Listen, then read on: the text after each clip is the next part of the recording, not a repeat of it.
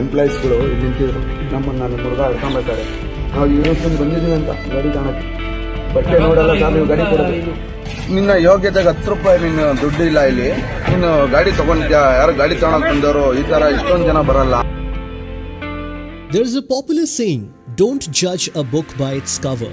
And if you ever needed an example of that, it's this story. We're talking about the recent incident where a farmer was insulted and humiliated by a car showroom salesperson, and then his comeback story has won over the internet. We're talking about a recent incident where a farmer, after being insulted by a car showroom salesperson, came back to the showroom to prove him wrong, and how. A farmer named Kempegoda RL in Tumkur and a bunch of his friends had gone to a car showroom to buy his dream SUV car. After the farmer showed interest in buying an SUV from the showroom, the salesperson did not take the request seriously.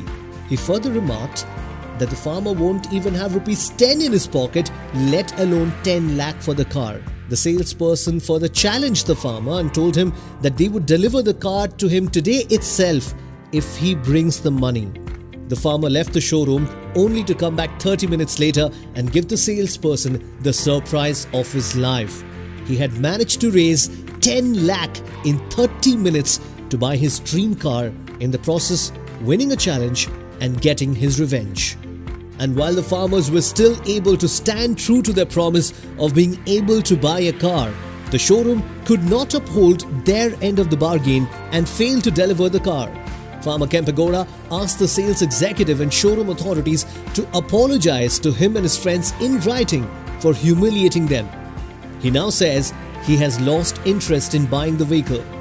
Moral of the story once again, don't judge a book by its cover. ಎಂಪ್ಲಾಯೀಸ್ಗಳು ಇಲ್ಲಿ ನಿಂತಿದ್ರು.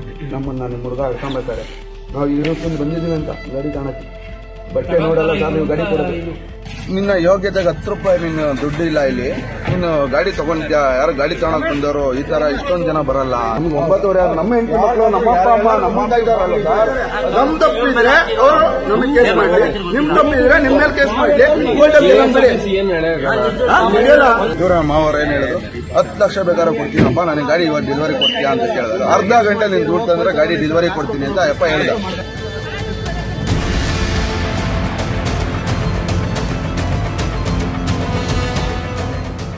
ಅಲ್ಲಲ್ಲ, ಇವಾಗ ನೀನ್ ಮಾತಾಡ್ತಿದ್ಯಲ್ಲ,